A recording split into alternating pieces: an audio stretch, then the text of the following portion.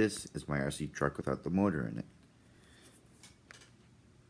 And this is the truck's motor.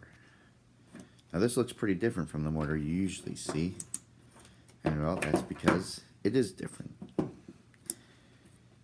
Here I've got the old one. It basically quit on me. It started to catch fire. And after spraying loads of after spraying some contact cleaner in it, well, it still started to catch fire. So it's done pretty much. But a question always comes up: what's the quickest and easiest way to drop your crawler motor out of your rig? Well, on the scx10, the quickest way would be take these four transmission screws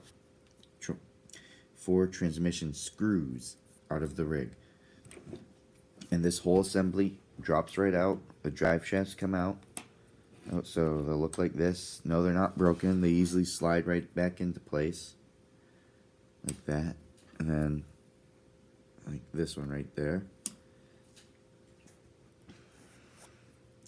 So yeah, that is the quickest and easiest way to drop your crawler motor out.